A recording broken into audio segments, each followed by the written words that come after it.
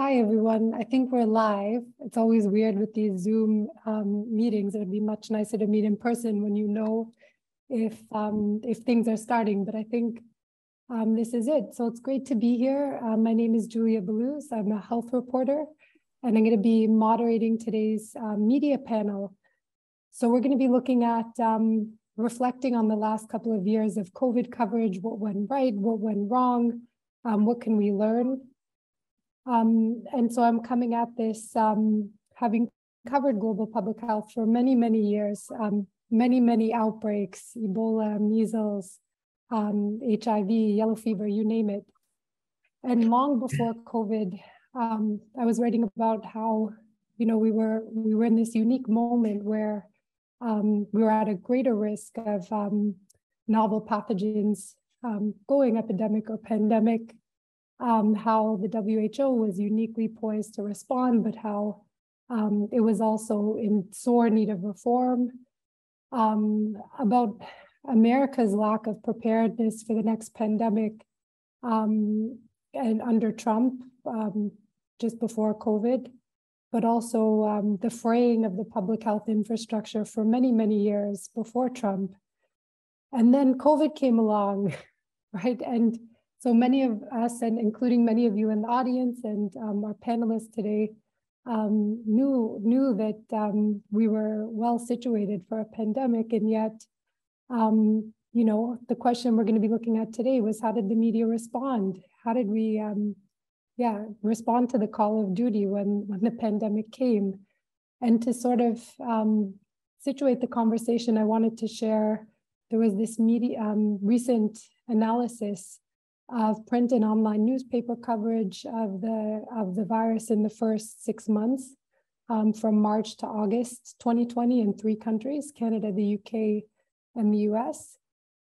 Before I share the results, this is a nice, I think, chart sort of reminding us of the different phases of the pandemic that we've been through. So the discussions about, so here you can see, the public health policies and measures mentioned in news media and how it sort of fluctuates over time, where social and physical distancing is something that's more emphasized, reopening policies become more and more discussed, testing for infection, vaccine, masks, supply chain disruptions, disinfection, all the travel restrictions, remember that.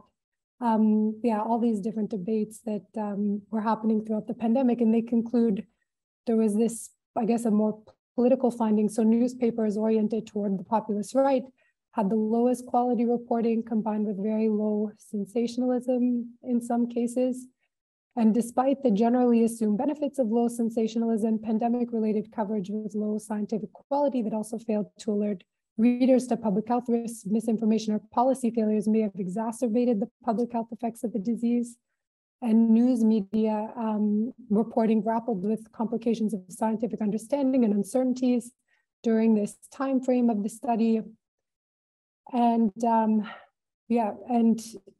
so an overall scientific quality, so the mechanisms of disease transmission, especially airborne transmission, which Tom is going to talk a bit about, the scientific quality of reporting overall did not improve as the pandemic went along, et cetera, et cetera. So it's kind of, not the most positive finding, and I think it's not so surprising. So the science was moving incredibly quickly. Emotions were running high. People were scared. The debate from the outset was extremely political in many countries, and I'd also argue that, perhaps at the same time, the average story, the quality might have been quite low. There were many examples of journalistic excellence too, but maybe it was drowned out by a lot of the noise. But our panelists who are joining us today have many more interesting thoughts than this. And oops, how do I advance the slide? Okay, so today's speakers. So we have Tom Jefferson up first.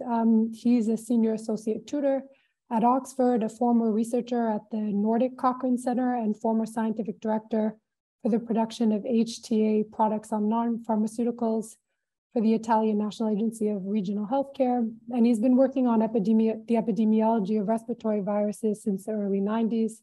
I've had the pleasure of interviewing him many times about many of his interesting studies. Mia Malan is the founding editor-in-chief of the Becky Sisa Center for Health Journalism in South Africa. And that's a donor-funded media startup focusing on solutions-based reporting on issues related to health policy and analysis. And she's worked in newsrooms and media development organizations in Johannesburg, Nairobi, and Washington. So we're going to jump right into their presentations, Tom followed by Mia, and then move into discussion and Q&A. And you can drop your questions and answers in the Q&A chat next. It should just be at the bottom of your screen next to screen share. So without further ado, I'll hand it over to Tom. Okay. Can you see my slides? Can you see my slides? The share. Yeah. And now when you let me know if there's any problems. I don't see slides from you yet, but maybe try again because I just stopped the screen share from me. Doctor, could you click on share screen?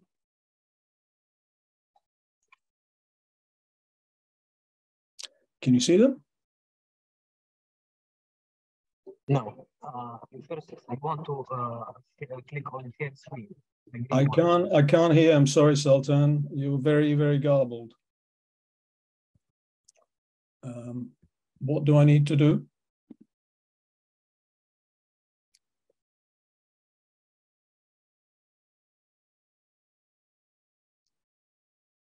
Share screen? Yes, click on share screen. Okay. I apologize for my cack-handedness. Okay. You should be able to share my screen and see my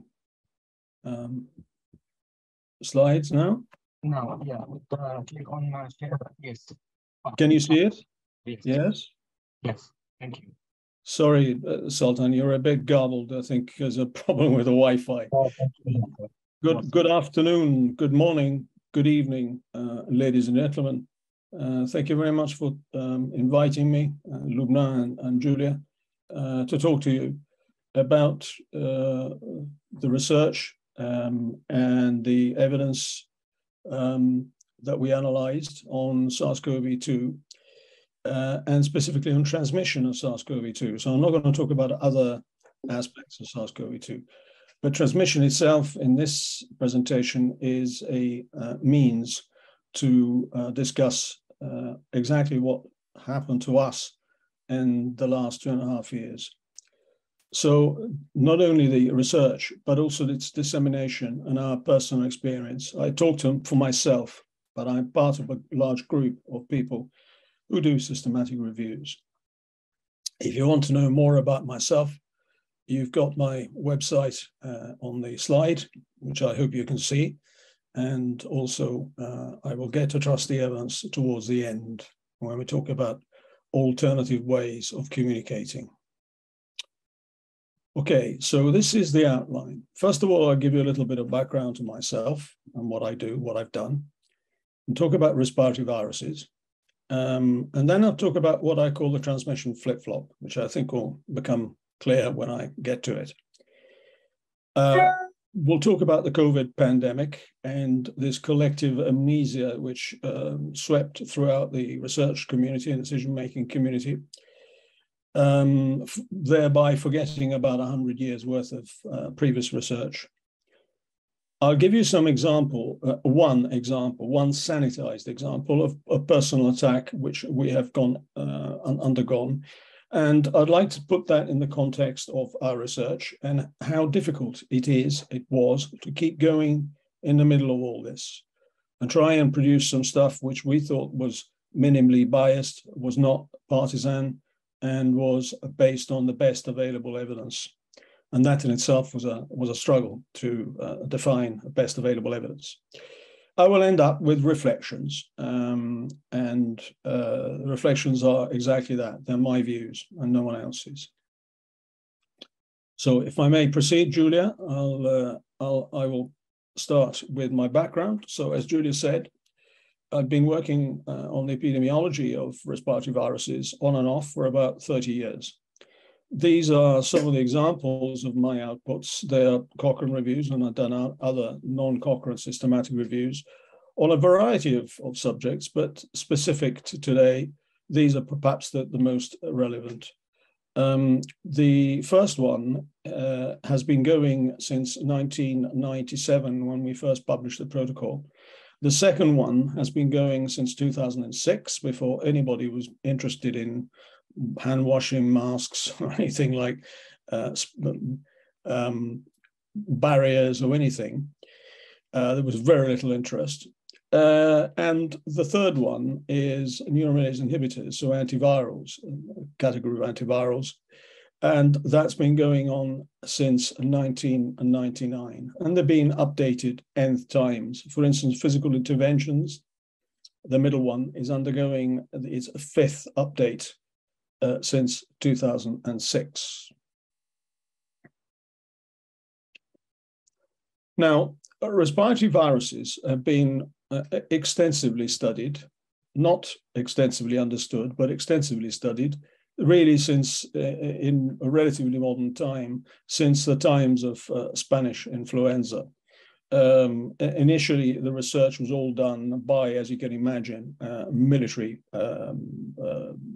researchers, simply because this was an illness which swept throughout the warring factions, causing, we're not quite sure what it caused, but it certainly caused a lot of damage. So the initial interest in respiratory viruses came from two sources. The first ones were keeping people in the front line to get shot and killed rather than in bed. And the second one was equally to keep munitions workers and workers which were essential to the military effort in the First World War, to keep them at work and not in bed. From there, we moved on, and has been a continuous discovery and an evolving understanding. Initially, the first agent to be actually positively identified was swine influenza, by a guy called Richard Shope. I don't know whether anybody's ever heard of him, but he should have got a Nobel Prize for what he did. A year later, Smith, Laidlaw, and Andrews identified the agent of human influenza. And that's 1933. And then it's just moved on from there. And we are continuing discovering new agents, as the story of SARS-CoV-2 and SARS and MERS shows. This is a highly complex field dominated by a disproportionate attention to just a few agents. If you cast your mind back, there was nothing else on the plate other than influenza. The influenza virus was be all and end all. Now there's influenza and SARS, and probably RSV, just breaking through people's conscience. But there's hundreds of agents that we know of, and an unknown number of agents that we have never identified and are probably already circulating. The problem with all of this is that these agents are associated with a syndrome. So that's a constellation of signs and symptoms, like we're all familiar with, like fever, cough, aches and pains, and so on, which are not agent specific. So you can't see a patient in your surgery and say, I recognize he or she has clearly got a rhinovirus 16 infection, and see a child and say that this is RSV. You can't do that. Clinically, you cannot distinguish them. So you have to have a so-called laboratory test. You have to have a confirmation.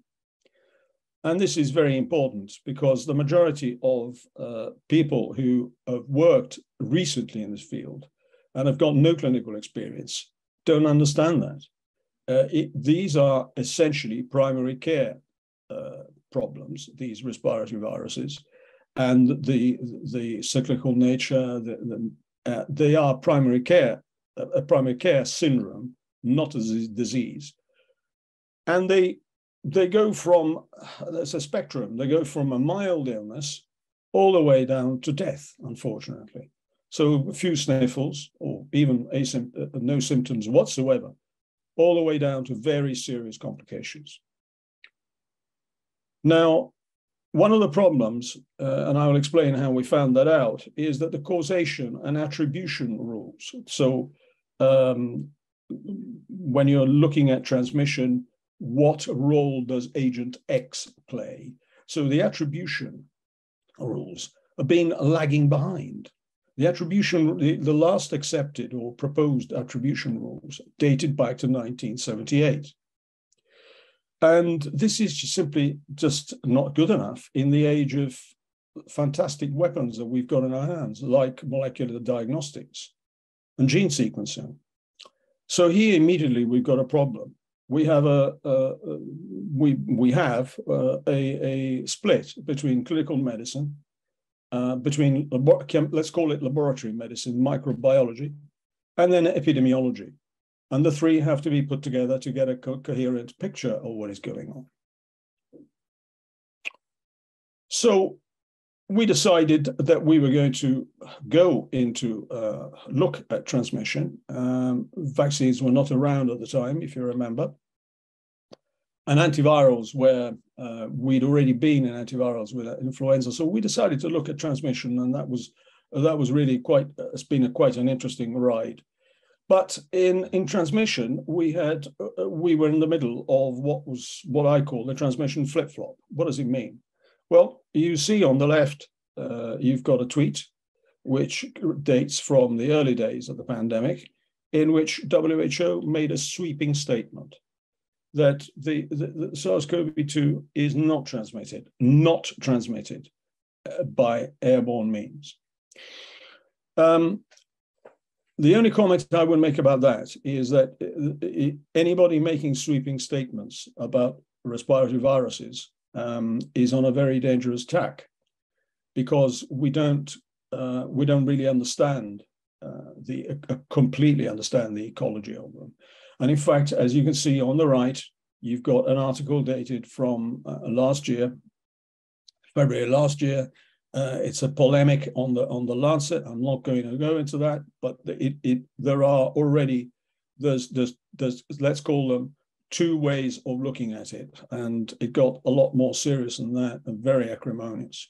Now, when you're trying to concentrate and trying to pick up the pieces of the evidence, so we're interested in evidence. We don't have a preference for this or that mode of transmission.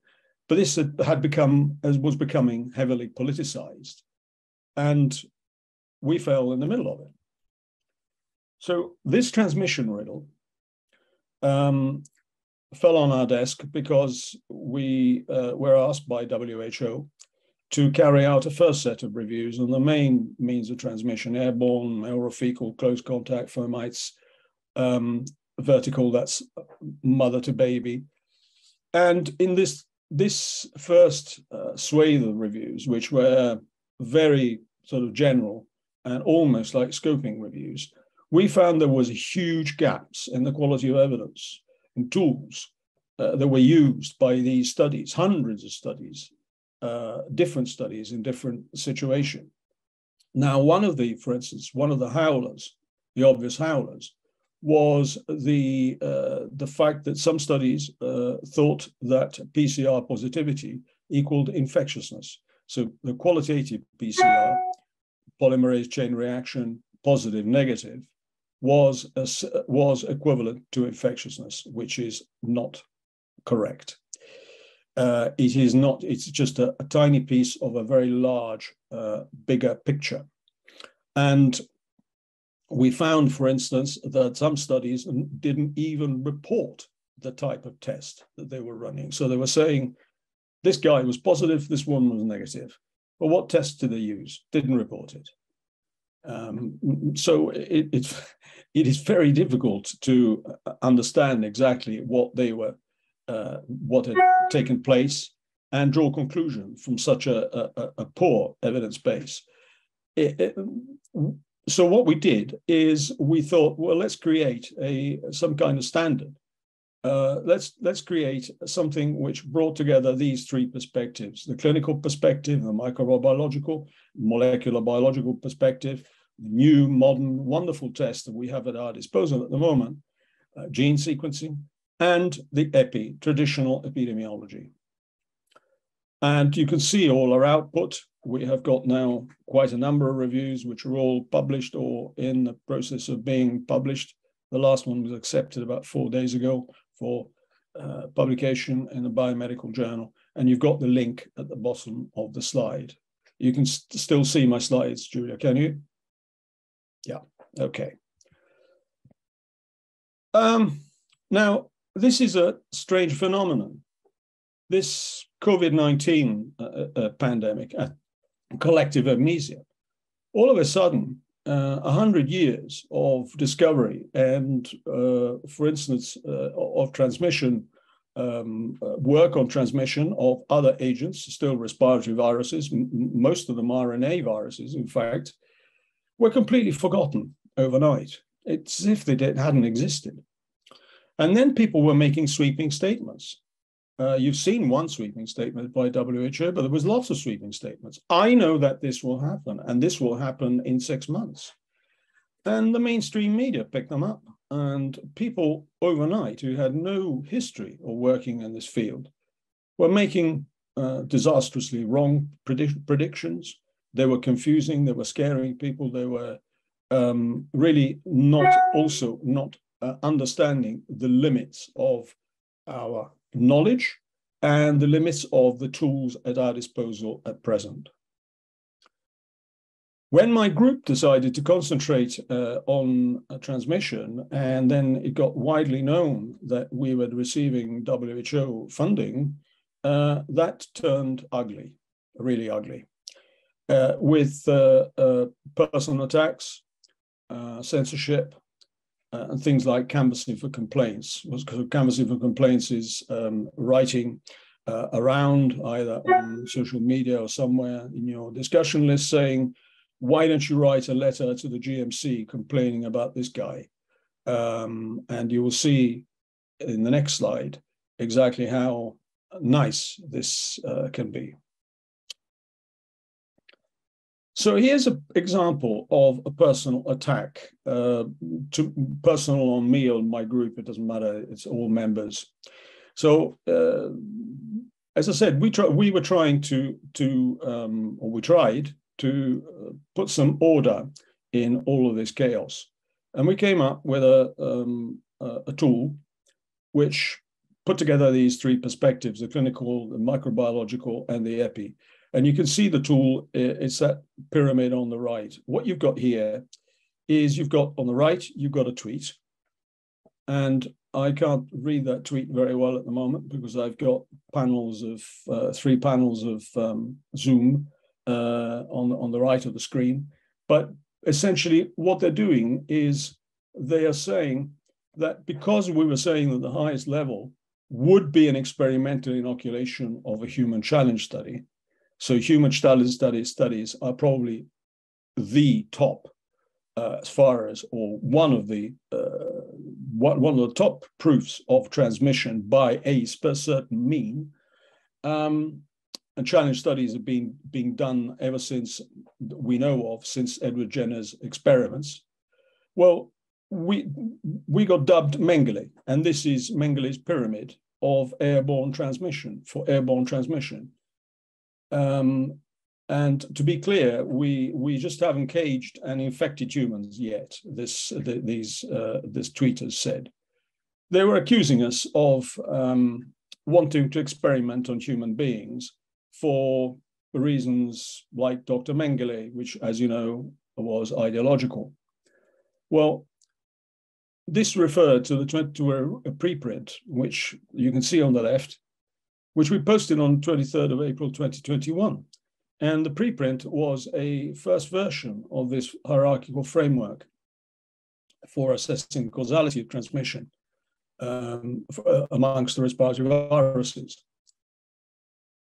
The people who posted that tweet, however, had not read the paper, or they had ignored the bits that they wanted to ignore, because the paper said, however, experimentation, it says in the case of SARS-CoV-2, is unlikely to be ethical unless an intervention to interrupt the chain of transmission is tested and challenge studies are ethically difficult to justify. That's the text of the preprint. And we gave them 2 references. And yet, that tweet made the rounds everywhere. In fact, after about 6 months after, Killingly and colleagues from, I think, UCH, published the first challenge study of SARS-CoV-2. It was a very important study, which follows in the tradition of about 100 years of challenge studies, which are an important tool that we need to continue using when ethically feasible. Some colleagues of ours from Israel and Australia, by the way, have published a taxonomy of censorship. Well, I call it taxonomy; they don't call it that, but it's coming out in Minerva very soon. If anybody wants a copy, I will send you a private copy and ask me, and I will send you a private copy. But it's about to come out; it's been accepted for publication. So this is a relatively minor episode of personal attack. So what did we do? Well, despite all this stuff, we decided to stay the course on evidence, just concentrate on evidence. And here you can see where we went. We went to the photograph on the right is an aerial photograph of the MRC Common Cold Unit, which had been closed in 1989 by the British government. And the reason for closing it is because respiratory viruses were no longer an issue, quote unquote. The Common Cold Unit, and actually amongst its many laurels, was the place where the first coronavirus was identified, where 229E and OC43 were identified and cultured, and even the first rhinovirus, although it wasn't called that. It was eventually called rhinovirus 16. There is about 150 or more serotypes of different rhinoviruses, and they are the most common viral agent associated with the common cold. And we used we based our work on those of these no longer with us masters. The Common Cold Unit in Salisbury in the United Kingdom, the University of Wisconsin and Madison in the United States, the University of West Virginia, Charlottesville. These were masters. They were pioneers. They studied coronas and rhinos and RSV, parainfluenza, influenza. They studied all these viruses, and they gave us a lot of insight into what's going on at the moment. But they were just forgotten overnight in this sort of strange amnesia. On the left, you've got the page of the Center for Evidence-Based Medicine, Oxford University page, which has got all our work, all our published work. And here it is. This is one way of looking at things, not necessarily the right way, but we published it in Viruses, which is a specialist journal. And as you can see, it's a pyramid, a hierarchical pyramid, which aims to narrow uncertainty. Narrow uncertainty. It doesn't give you certainty. There's nothing certain to do with respiratory viruses.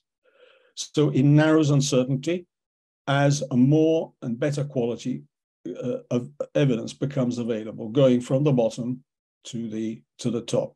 So the top is, as we said, something like, for instance, from a microbiological point of view, the presence of the certain presence of replication competent SARS-CoV-2. This can be seen by viral cultures or by decreasing cycle threshold associated with the polymerase chain reaction. And this is, for me, is the real breakthrough in this current pandemic, scientific breakthrough that we've made, to understanding that we no longer may need serial viral cultures. We only need serial PCRs with cycle thresholds, and put those results in the context of a clinical picture with a drug history and an epidemiology that follows the follows the principles of Gwaltney, 1978. You can see the application here on the left of this instrument. We published it in our review of asymptomatics, asking whether asymptomatics and pre-symptomatics can produce replication-competent virus. And you can see from the PRISMA algorithm there, bottom on the left, that out of 444 papers, we were basically noise. We managed to actually restrict the field to 18 and to get some answers. So it actually helps to diminish that colossal amount of noise that we had. This is one of the strategies that we used to communicate. On the left, you see one of the versions of our review on viral cultures, relationship between PCR and viral culture to assess infectiousness, replication competent. First of all, we published it on a preprint. Then we went to a specialist journal and published it on a specialist journal, and it's had over 250 citations so far. So we come to my reflections. It's very, very difficult to keep going on a track like this in the face of personal threats, censorship, personal attacks, and so on. But we decided not to engage in extremism, rebuttals, not to engage in polemics, not to respond to personal attacks. We had very little public support from anyone outside the group, but quite a lot of private support. But the private support is a two-edged sword. It's almost like you're saying, well, I'm very glad you're doing this work, rather you than me, because I don't want to get my head shot off. So it's good to have private support, but a little bit more public support would have been a good thing. And we have to find new ways of communication because the biomedical journals, the main biomedical journals, the mainline biomedical journals are not the place that are likely to publish anything which is like the material I've just shown you. They're not interested. They're interested in black and white views and polemics in research, which is sponsored by large interests or can sell reprints. And they do not, we know that for certain, they just refuse. They've always refused, historically refused to take responsibility for the nonsense that they publish sometimes. Privately, I can give you quite a lot of examples, but I'm not publicly because I don't want to get sued. What role has mainstream media had? Well, mainstream media is made up of people like us, and they've had a catastrophic role as far as I'm concerned. But then quite a large proportion of people who made a noise had a catastrophic role in this whole story. So thank you very much for listening to me. Over to you, Julia. Tom, thank you so much for your talk, and I'm very sorry to learn about the personal attacks and whatnot that you faced. I think if Mia is ready, we will turn the floor over to her. There she is. Okay, and then we'll get to the Q&A and discussion. Mia, over to you. Thanks very much, Julia. I'm just going to share my screen quickly.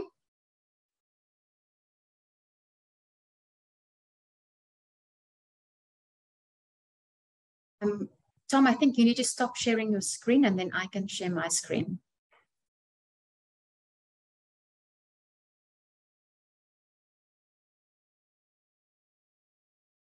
Go. That's it. Can you see it on your side, Julia? I just see you right now. Oh, you don't. Let me just try that again. There we go. You can see it now, right? Yeah, okay. So thank you very much for the opportunity to talk today about our COVID coverage in South Africa, and to also look a little bit about how our HIV coverage in South Africa differed with the COVID coverage. But just before we start with that, I wanted to just tell you what Bekasisa is shortly, because I know it's hard to listen to someone and you don't know from what perspective they're talking. So Bekasisa is a small donor-funded organization, a media organization in South Africa. We started 10 years ago as the health desk of an investigative journalism, an investigative newspaper here in South Africa.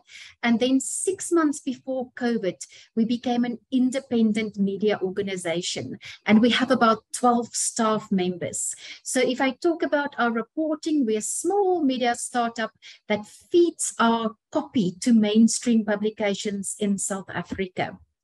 Now, the one big thing between the Western world and more developed world and South Africa when it came to COVID was that we had faced other pandemics.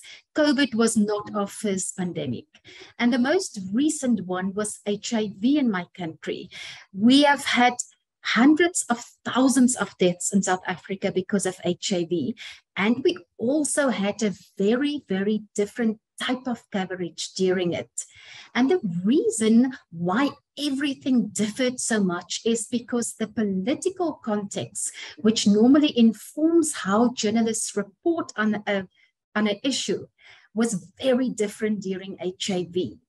Because some of you may recall that during the late 1980s, early 2000s, we had a president in South Africa, Thabo Mbeki, and he did not believe that HIV was the cause of AIDS, and he actually still holds that view today. So that meant that when HIV became a very, very big problem in South Africa, we had a president and also a health minister who supported him, who doubted the cause of AIDS. And as a result of that, we didn't have treatment available in the country because the president and the health minister argued that ARVs, which is the main form of treatment for HIV, was absolutely poisonous and would kill more people than save them. And as a result, there was a very, very strong activist movement in South Africa that emerged as a result of that. And there were also many court cases, all initiated by these activists. So the biggest court cases centered around access to treatment. And in 2004, when ARVs became available for free in our public sector in South Africa, the reason it became available is because activists had their own lawyers, took the government to court, and the court ordered the government to make the treatment available. It wasn't a spontaneous decision.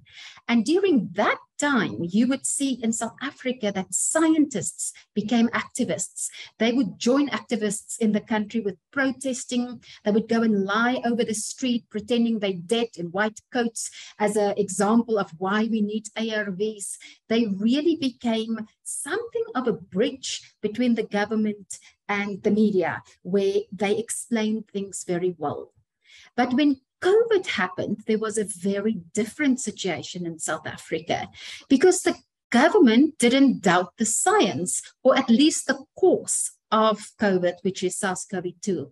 And that made for a very different type of coverage, at least initially, because there wasn't an enemy that everyone had to fight all the time that didn't acknowledge science. It was more of a partnership when the pandemic started. So as a result of them not differing so much with the media at the beginning of the pandemic, the government really embraced evidence, and that started to form relatively strong relationships with the media. But you know, when there's something that everyone has to fight against, a very strong activist movement emerges because there's an issue everyone is fighting against. But when there isn't a clear issue, in other words, when the government isn't the enemy, the activism isn't as strong. And you don't have that many prominent court cases. So the media cover different things, and I will get to that. And the interesting thing in South Africa is where scientists became activists during HIV. During COVID, they became celebrities. They were on TV, left, right, and center, on radio. They had their own Twitter threads that they published. On Twitter, they became very well known with many, many followers. So it was interesting to see how the role changed. And most of the COVID scientists in my country were former HIV scientists. So it was interesting to see how their role of activists changed to becoming more of a celebrity kind of person. And the most concrete example of that in South Africa would be the guy that you see on this slide. His name is Salim Abdul Karim, and he is a world-renowned HIV scientist. He is very, very well acknowledged. And during HIV, he did obviously very groundbreaking research, but our health minister despised him. Some of you may recall that there was a very big, the International AIDS Conference was held in South Africa in the year 2000, and that was when our President Mbeki was at the head of things, and there was a lot of opposition against him at the conference because of him not acknowledging science. And Salim Abdul Karim was one of the people having enough courage as a scientist to speak out against Mbeki. And when the health minister at the conference saw him, I saw the scene, she literally called him a traitor and told him to shut up, just like this, like in a very raised voice. But during COVID, the same guy who was called a traitor became the chairperson of the advisory committee who advises the president and the government on what decisions to take. So he's a very clear example of the different entries into the two different pandemics in my country because of political context that was different, and a president who embraced science. So if you look at our current president's name is Cyril Ramaphosa. He's the guy on the right-hand side in the slide, and the left-hand side is Thabo Mbeki. The interesting thing about them is that they had, Mbeki had radical views and Ramaphosa had more moderate views, but it was science views and what sort of evidence they embrace. It wasn't the same as, for instance, in the United States, where it would be Donald Trump, who's a very conservative politician, compared to, say, Joe Biden from a different party. These two people were both from the same political party in my country, so they didn't have radically different political views, for instance. But there's been research that's been done by Harvard University, and they found that had Mbeki changed policies so that my country had access to free antiretrovirals prior to 2004, 300,000 lives would have been saved in my country. But the other difference between them was the political context against which the pandemics played off. Now, Mbeki became president very shortly after South Africa became a democracy. We became a democracy in 1994, and in 1999, 5 years later, Mbeki became president. And I'm mentioning this to explain in the next slide how this changed or how this influenced how they reacted to pandemics. So remember, during apartheid in South Africa, when white people were oppressors of Black people, the white people were seen as Western. So that feeling of hostility towards the Western world stemmed from a situation that had been the case for a while in my country. But Ramaphosa became president much later, only in 2018. So 24 years after democracy, when that feeling wasn't as strong any longer. That is not to say that there were no oppositions to COVID vaccines in South Africa. We have a very strong opposition party called the Economic Freedom Fighters, and that feeling of the Western world often having prejudice towards Africa, and the fact that many people in Africa feel the Western world rules and want to force decisions onto Africa, that resulted in the Economic Freedom Fighters, in short, they're the EFF, arguing that we should use only Chinese and Russian vaccines in South Africa because they don't perceive those countries as Western countries. Now, South Africa used Pfizer and J&J, which is vaccines which are produced in the Western world. And when our medicines regulator had to approve vaccines, there were large protests in my country from the AFF demanding that our regulator approved Chinese and Russian vaccines as opposed to the Western vaccines. And the Western country vaccines were, of course, approved earlier because they were the information to review by our regulator was available earlier. But that was not quite understood by some political parties. There was also politics around AstraZeneca, the vaccine in our country. We couldn't get hold of vaccines because they were bought up by richer countries. And at some stage, we got hold of AstraZeneca vaccines, 1.5 million doses early on in our pandemic. And just before the government wanted to distribute it, a new variant in South Africa emerged, the Beta variant, and there was evidence that showed that AstraZeneca wasn't very effective in preventing Beta infections. And at that stage, we didn't have all the knowledge that we have now that vaccines are better with preventing severe disease than preventing infections. And the government then decided not to use these vaccines. And there's been huge disagreements about whether that was a good decision or not. And then we had a small group of anti-vaxxers, very vocal, but also people advocating for ivermectin and chloroquine and similar situations than in other countries. But here is how the politics informed how political leaders essentially responded to pandemics. So because Thabo Mbeki became president so shortly after democracy, and there were still such strong views and feelings about the Western world, it meant that when we reported as the media on it, you were often perceived as either you for democracy, in other words, you support Mbeki, or you against democracy, in other words, you don't support what he says. And when that translated to HIV, which of course is based on science, that wasn't always how editors of media saw that. I'm just going to go to a next slide to where that is all documented. So what happened was that initially health reporters reported on HIV in my country, but gradually, because of this political situation, we had newspaper editors taking in on stances for or against HIV as the cause of AIDS, political reporters as well, and often going against health reporters who would have a science-based background on the basis that you shouldn't not show solidarity with a president who really was part of a team who fought very hard for freedom in the country. Where in the case of COVID, all reporters became health reporters overnight, but there wasn't a choosing side situation. There wasn't you for the government or against the government, because they essentially, everyone agreed on the cause of COVID. In the case of AIDS reporting, there was a lot of reporting done by political reporters and often confusing views. So you would have a health reporter at a publication reporting on the science of HIV, and then you would have a newspaper editor allowing a columnist who completely disregards the science of HIV and have it both in one publication. And there would also be instances where a health reporter would just simply not be allowed to report their views because of the political views of editor and not be able to report certain aspects of the science of HIV.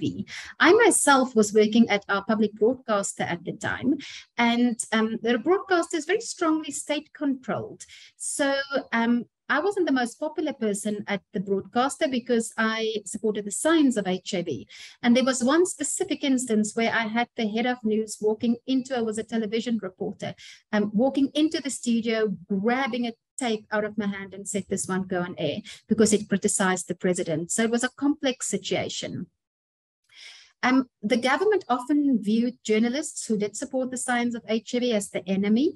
And as a result, information was not very accessible. So simple information like how many people have HIV, or what do the latest antenatal results say about HIV infections in the country, it was held very close to the heart in the government, and it was hard to get hold of that information.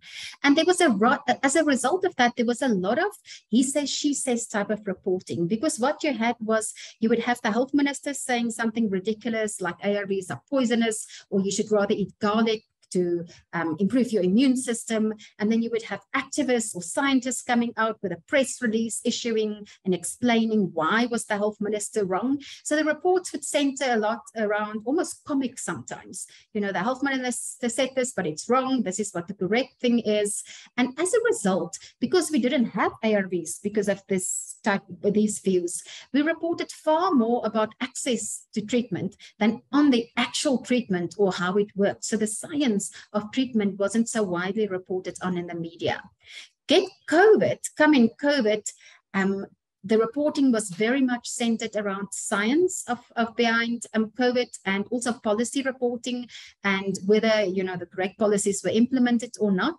And the government also, at least initially, viewed the media as a partner as opposed to an enemy, and had things like weekly Friday morning briefings to inform the media on what are the latest developments. There was a dashboard that everyone in the country could access with the number of vaccinations done, the latest infections, what age groups they fall in. And there were often national addresses by the health department that they would use scientists if there's anxiety in the country, explaining and breaking it down with quite good, really good effects and bringing down anxiety. That does not mean they were consistent in it. They weren't consistent. It would happen and then it would disappear for a while again. And at the height of COVID, we had our health minister fired because he was involved in a corruption scandal where a communication company got a lot of money to do COVID communications, huge amount of money, and the money wasn't spent well, and it was close associates of him who got the money. So the misinformation that resulted as a result and that emerged in these two pandemics were a bit different.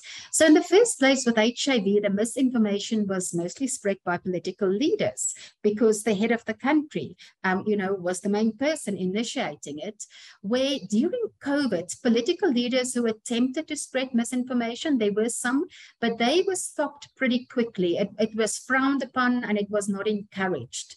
But during HIV, the speed at what the information spread at was not as fast as COVID, because we mainly in South Africa during that time only had print publications. That was basically newspapers that weren't online. And the broadcasts in which reported on that couldn't be recirculated because there was no YouTube.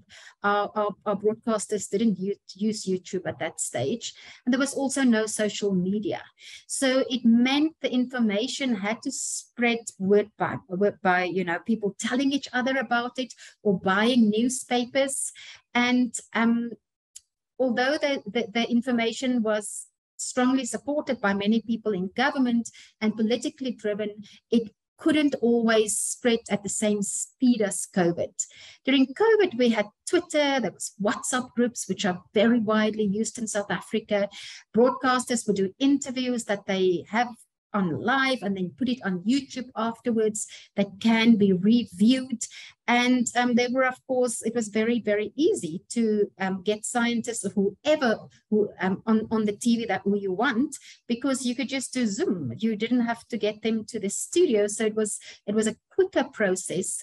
And in South Africa, I don't think like in many countries, the misinformation wasn't always malicious.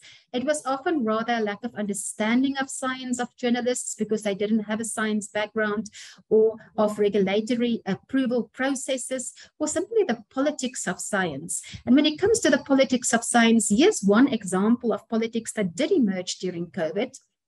So 3 months into our pandemic, there was huge pandemonium in the Ministerial Advisory Committee because scientists were really competing for attention, whose voices would be heard most. Not everyone agreed on the emerging science and how it should be used. Things like lockdowns, there was a lot of disagreement around that. And there was also unhappiness about the way in which the committee was managed.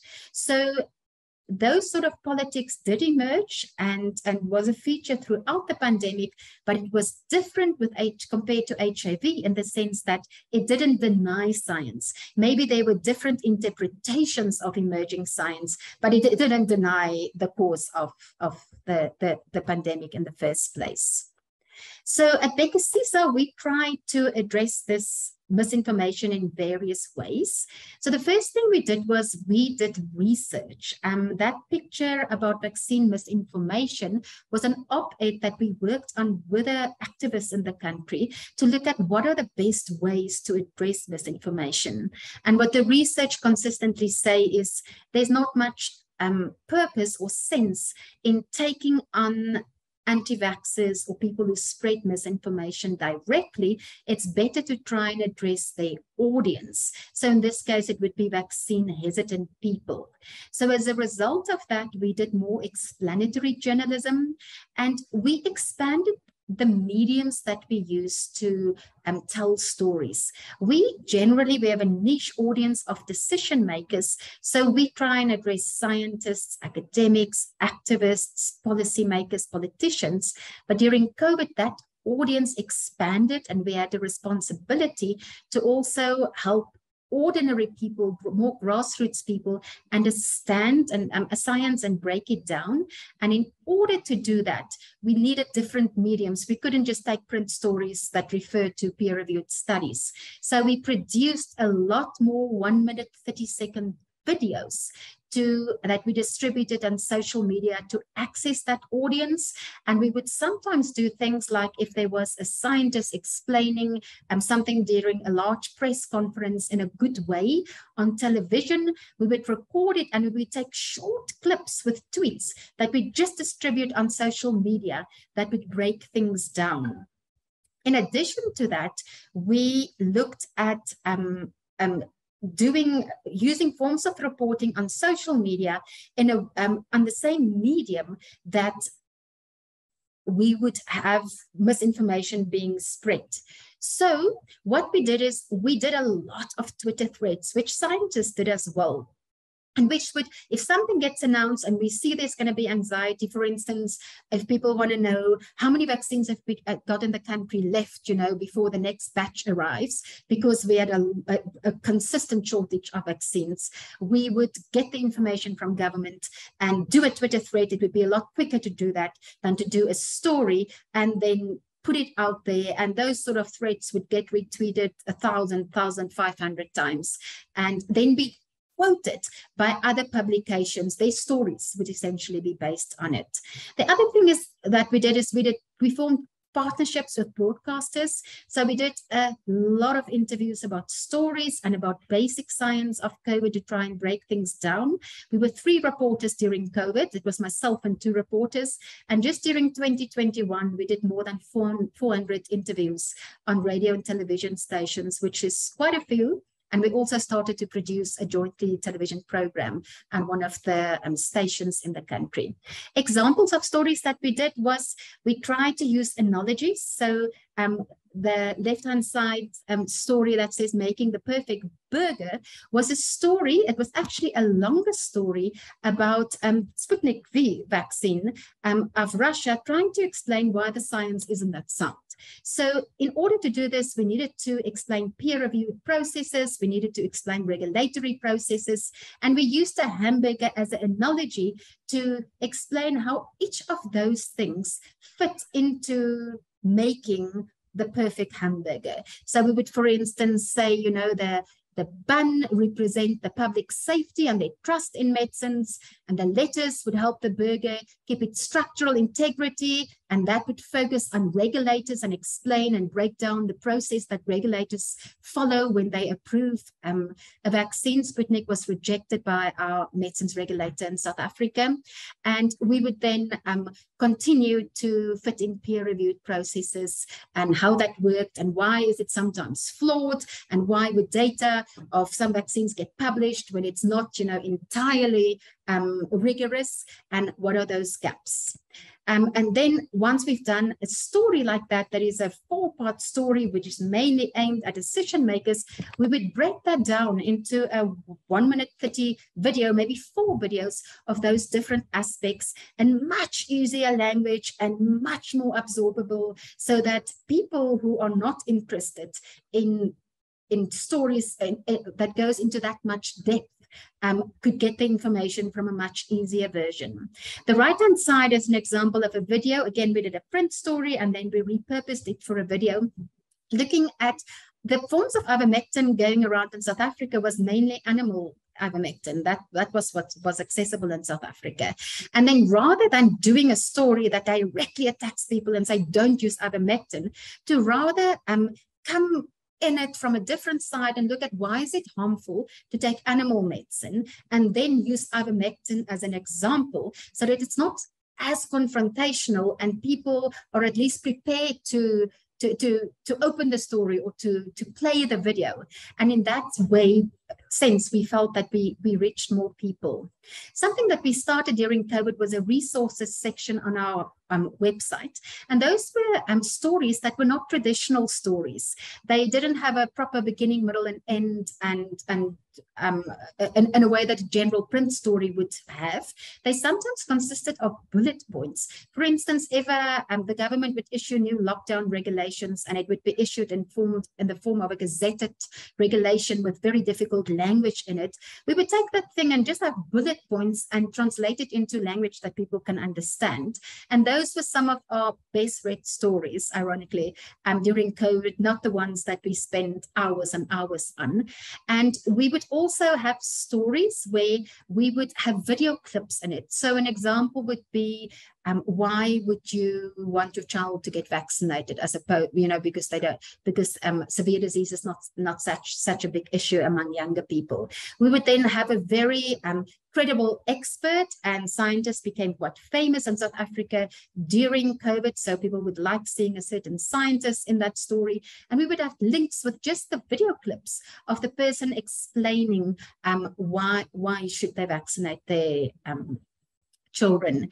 And then we also had trainings for non-health journalists. So we partnered with epidemiologists and had one course that broke epidemiology down and another that broke vaccines down. The first course was about 6 weeks, twice a week, for an hour in the evenings. And we targeted African journalists who weren't health journalists because they had to start reporting on COVID overnight without having been exposed to any of the science. We hosted the course and the epidemiologists would speak. We also had webinars and didn't just look at new information, but also addressing the issues that journalists faced psychologically, because many of them were attacked by anti-vaxxers, also that very long work hours that often resulted in unintended misinformation in reporting. So on the left-hand side, we had a webinar that allowed journalists to speak out about how they mentally felt. And we would then write stories about that. That is a write-up of that webinar with video clips for people who didn't want to watch the entire webinar. And we partnered with organizations like Cochrane to equip journalists to look at how do you find a study, journalists who've never had to find a study on the web, for instance, and what are good ways of doing that, and how do you look at a study whether it's credible or not. Lastly, we published our own op-eds, also those of opinion makers, but we were aware of the fact that misinformation didn't just happen in our country, but elsewhere. And one of the examples of that was the Omicron travel bans for Africa, which was not based on science, those decisions, and more on prejudice. So we published a science-based op-ed on that. And this op-ed got used by the World Health Organization at the Accelerator meeting to quote why travel bans should be stopped. And we used Canada as an example in this op-ed, and the Canadian High Commission in South Africa then contacted us and informed us that they used the op-ed in a meeting with their Canadian government to explain why the travel ban should be dropped. Lastly, we had webinars with new COVID data.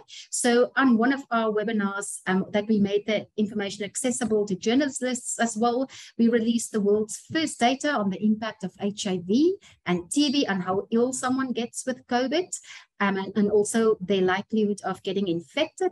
And then this webinar was quoted quite widely, but it was something that journalists could go back to if they were confused, because we would make it available for free on our website.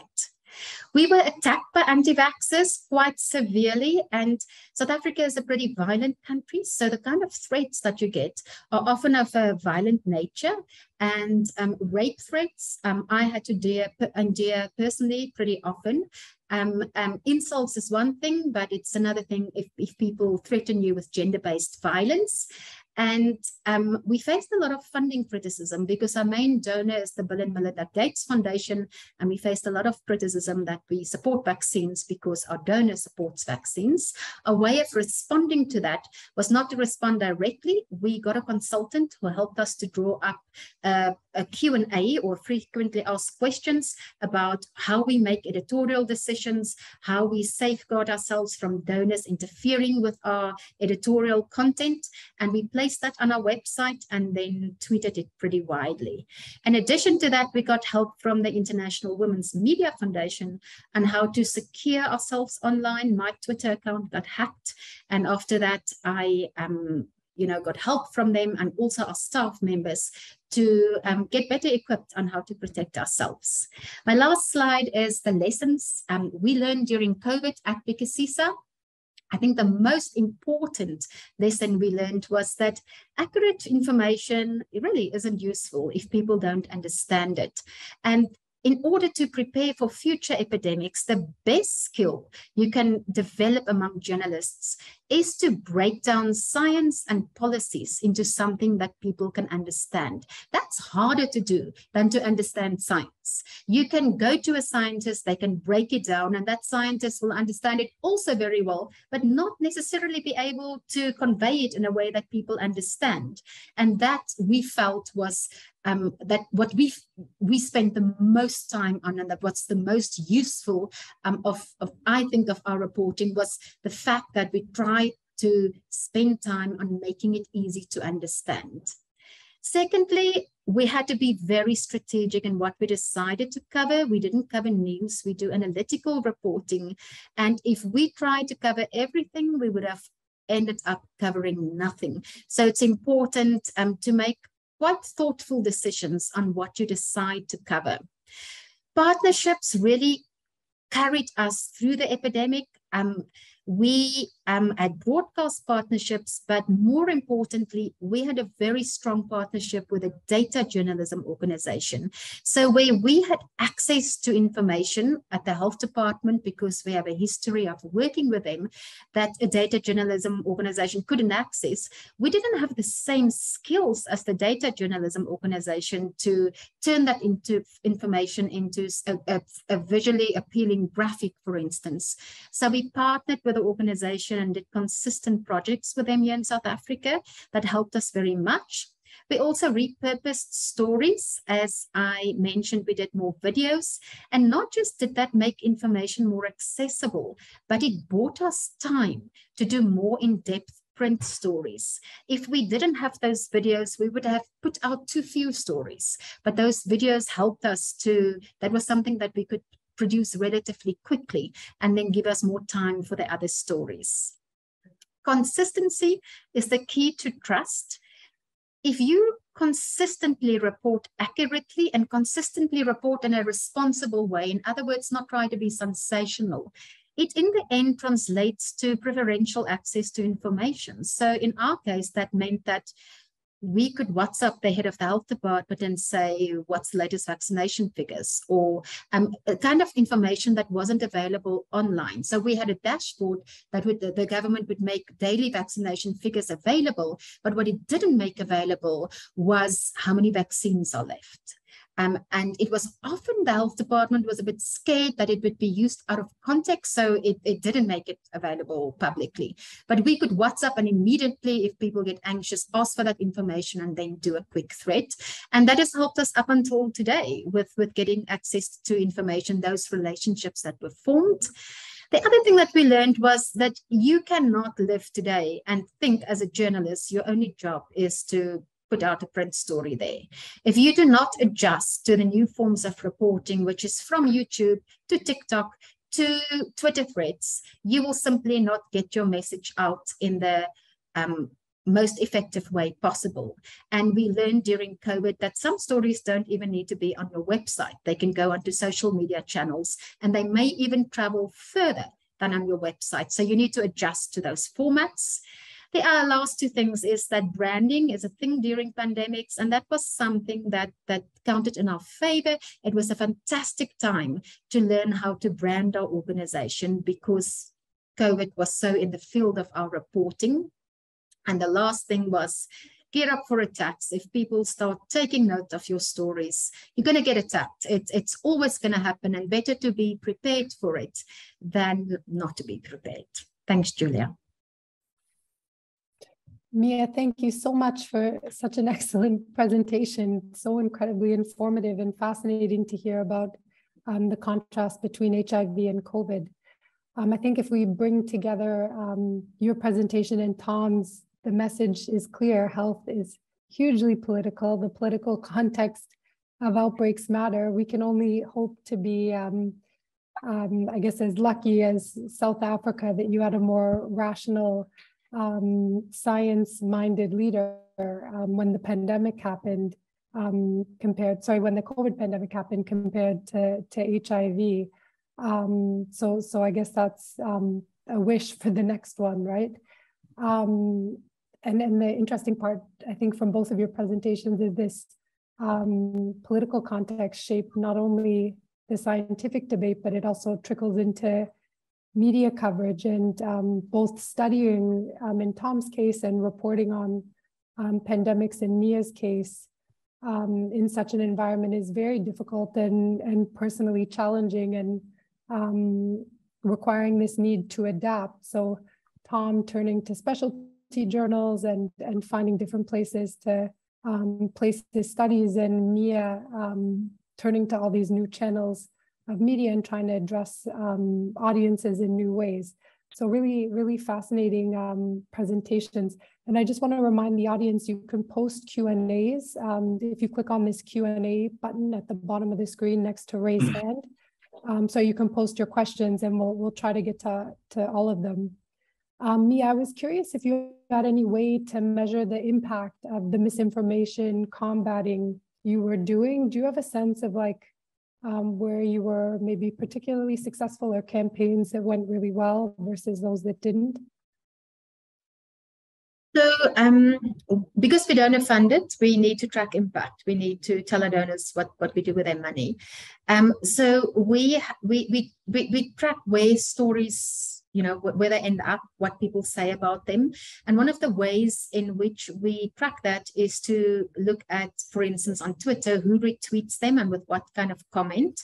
To know if we have an impact, say, among policymakers, we would want to track whether policymakers actually retweet our stories.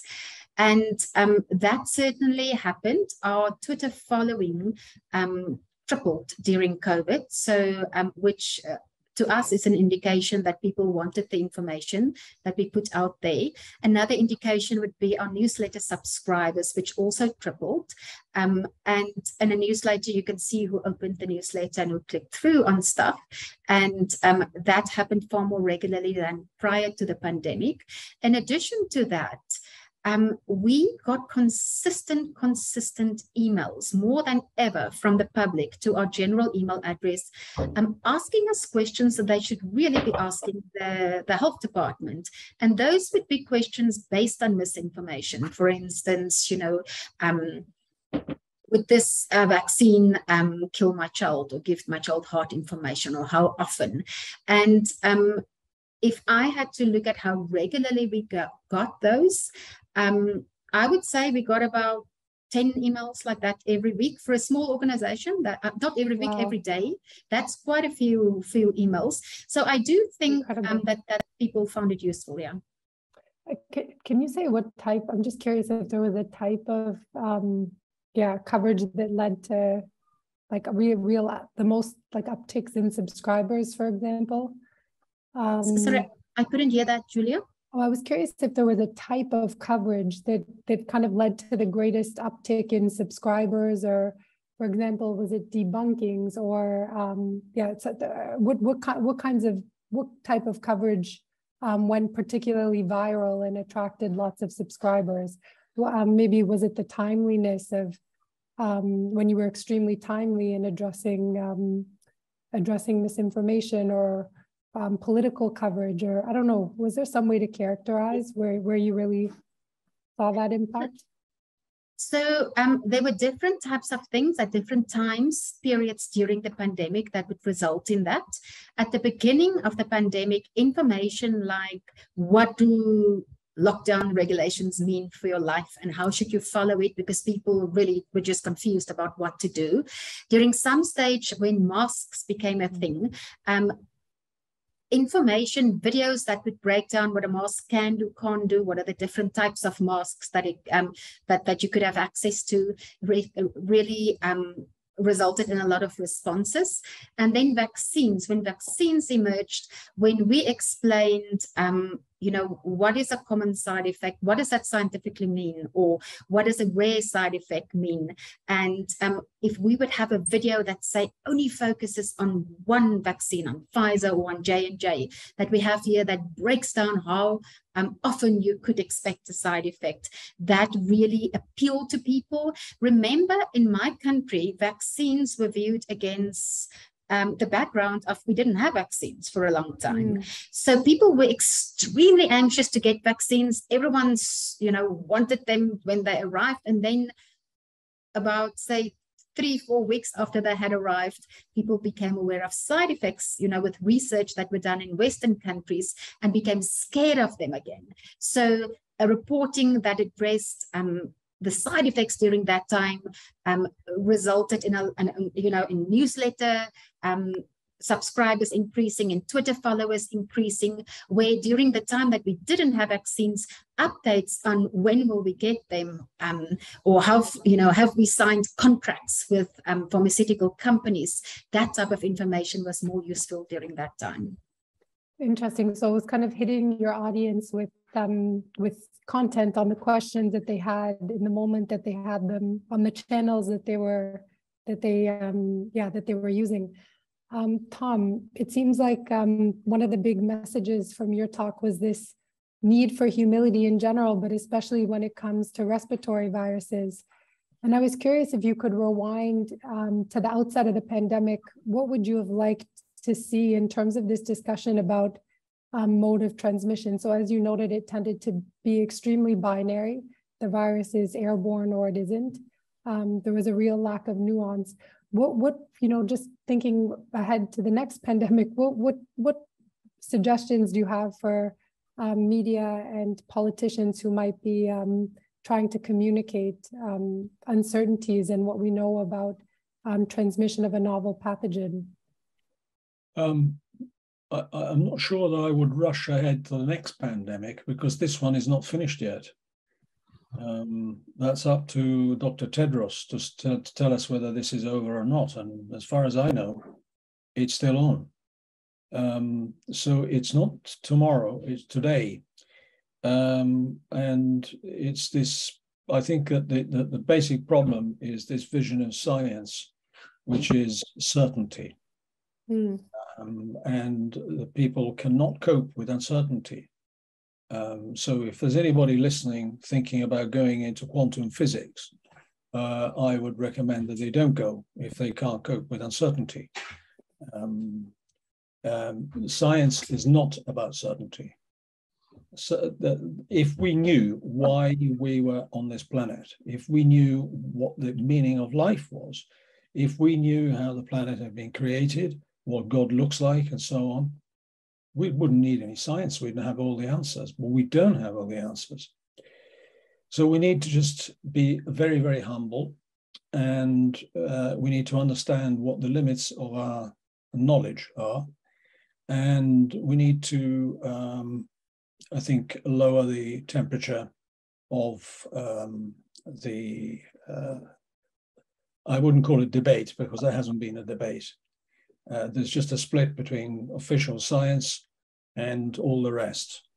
There's pigeonholing, and there's continues to be attacks. We're entering, sorry. I was just going to say, we're entering, I think, an even arguably even more difficult climate than the outset of this pandemic, with rising inflation, more right-wing governments coming into power in many countries, joblessness, climate change. Like that, there's so many pressures that, I'd like to think that the heat will come down, but I think it's going up. I'm not a political commentator. I don't know anything about politics, and I don't understand economics, or at least I don't understand some of the things that have been done recently. But I would sort of recommend a general lowering of the temperature, because there are some pretty disturbed people around, and this exasperation. You've seen, I've shown you the flip-flop. One side definitely is not airborne. Don't say things like that about respiratory viruses, please, because you run the risk of falling.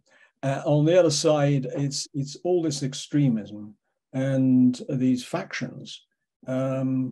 It's fueled by social media, fueled by mainstream media, but mainly social media, I would think.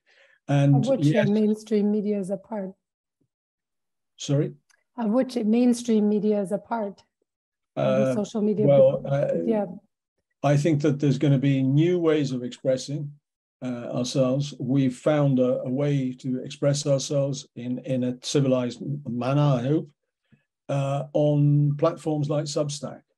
And where there is little or no, I'm not aware of any censorship, but there's been episodes of censorship in journals, in very prestigious scientific organizations. And some of the examples that I know of are absolutely appalling.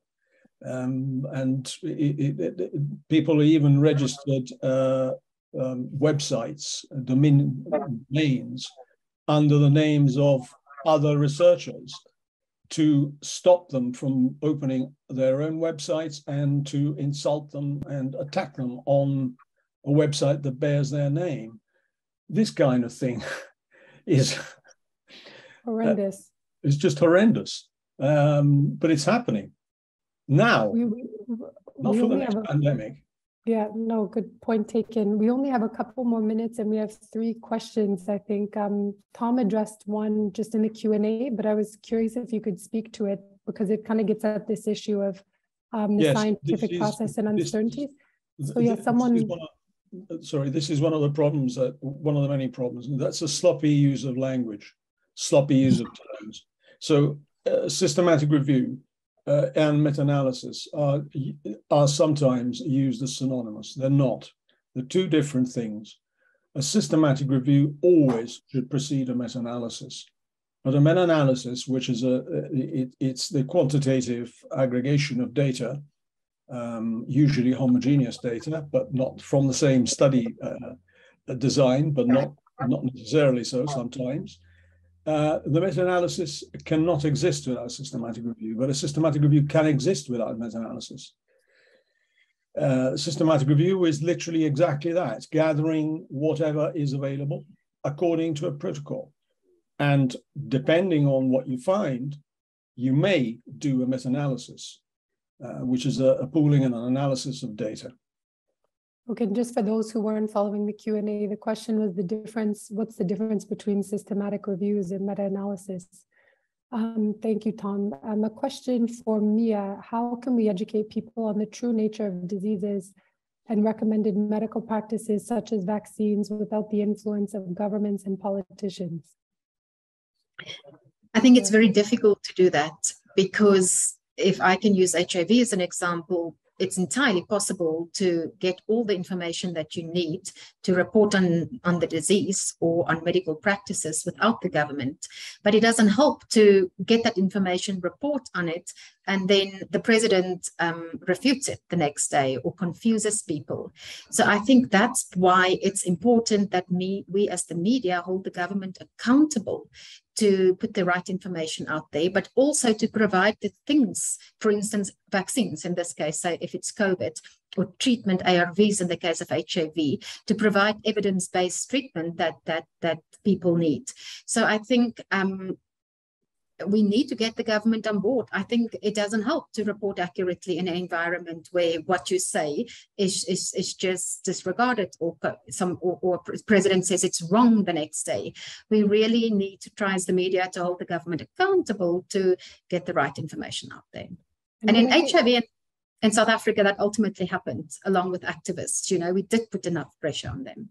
What I think is so interesting about your talk, this contrast with the HIV context that you had with Mbeki, and thinking, about the US context with the pandemic breaking out under Trump, there was definitely this similar parallel of a very much like activist, grassroots scientist pushback and lots of accountability journalism. So that came out, I think you missed this, but I had a little intro with a review that was done of reporting in the journal Nature in the first phase of the pandemic. And they talk about how the US was one of the places that had lots of accountability journalism. And it seems like under Ramaphosa, you really had this more explanatory journalism than accountability. So you kind of saw a shift. So it's just that maybe is one, I don't know, I don't want to say an upside, but this need for accountability journalism becomes more urgent in political contexts like the one you had during HIV, or what we saw in the US during Trump. So that's kind of an interesting bit of context. So there's one last question in the last 2 minutes. Maybe I'll give it to Tom. Do you think establishing a communicable diseases clinic in hospitals is a good step to improving the quality and understanding of, I guess, health reporting? Sorry, establishing a clinical... a communicable diseases clinic in hospitals is a good step to improving the quality and the understanding of reporting. We could maybe broaden it out just to the question of how do we improve the quality of health reporting? I think, you've got a new tool, a relatively new tool. Say, let's just take PCR, because polymerase chain reaction has been the basis of all the, especially the early stuff. You have to understand, like all tests, like say a sphygmomanometer. How do I use a sphygmomanometer? Well, there are some rules, and for the maintenance of sphygmomanometer, but also for the use of sphygmomanometer, there's some parameters. And the way that you calculate somebody's hypertensive or not, and you do it in certain ways. If a clinic like the one that's been suggested would help people understand what the strengths and limits of something like PCR is, I would welcome that. But I would make another point, and it's the fact that it is a multidisciplinary effort. It's not just a physician on his own or her own anymore. I work with molecular biologists as well as statistician epidemiologists, and you have to an infectious disease specialist. You have to do it has to be a multidisciplinary effort, because what we have now is very powerful, but incredibly complicated. And if you've got to understand the basics, I don't claim to be an expert, but you have to understand the basics. If a clinic in hospital is useful, well, that's great. But remember that respiratory viruses are primarily a primary care problem. The hospital sees a section of these, usually people who are very unwell with them, and which unfortunately is common. Well, thank you so much. It sounds like, Dr. Al-Ansari had a comment that a communicable disease clinic is useful if they know how to find the real evidence. That's a good point. So I think we have to wrap it up. But thank you so much, Tom and Mia, for such fantastic presentations. Thank you to the audience for great questions, and wish you all the best in this pandemic and the next one. Take care. Thank you. Bye-bye. Bye.